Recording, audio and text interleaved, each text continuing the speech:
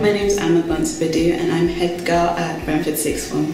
So far, my key role is representing student voice, and I think that's probably one of the most important ones, because making sure that the ideas generated by the Sixth Form can be implemented or even just considered makes a very big difference. It helps to unify the Sixth Form together.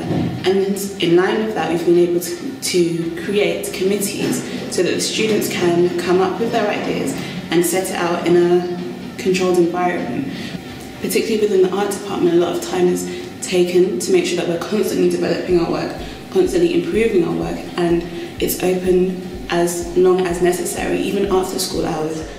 I chose to stay at Brentford because I really like the way the teachers teach, and I already knew the teachers from year 7, so I thought it would be easier instead of getting to know new teachers.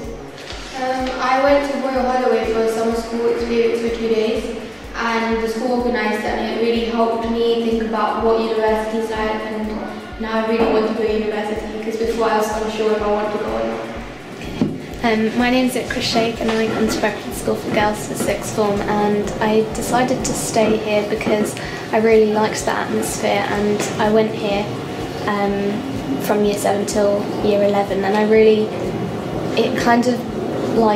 it was kind of like I became part of the family of Brentford, and all the teachers are really supportive, and I really want to study economics at university, and I thought that maths really goes well with economics, and then RE, I just really enjoyed it in year 11 during my GCSEs, but photography, I chose it because I really wanted a creative subject, and I always think it's good to have a creative subject. My name is Mina Ali and I am in year 12, Oxford, and I came to Brentford School because I found it more open and more friendly than any other college or sixth form I had options for, and I wanted to be a part of this community and make new friends and enjoying the openness and the friendly environment. I have settled in well so far. I feel like I've made so many friends and I've made a lot of contributions so far, helping out with open evenings and all, and I feel like that the next 2 years will be the best 2 years I've had. You find that the teachers will support you more when there's a small group.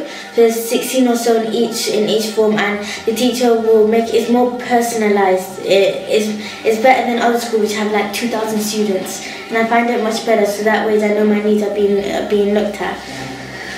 Hi, my name is Natasha. I'm an ex-student from Brentford, and I did BTEC first in BTEC National Health and Social Care, and I'm now at university in my final year of paediatric nursing. I spent 3 years at Brentford School for Girls Sixth Form and really enjoyed it and valued the experience and education that I was given here.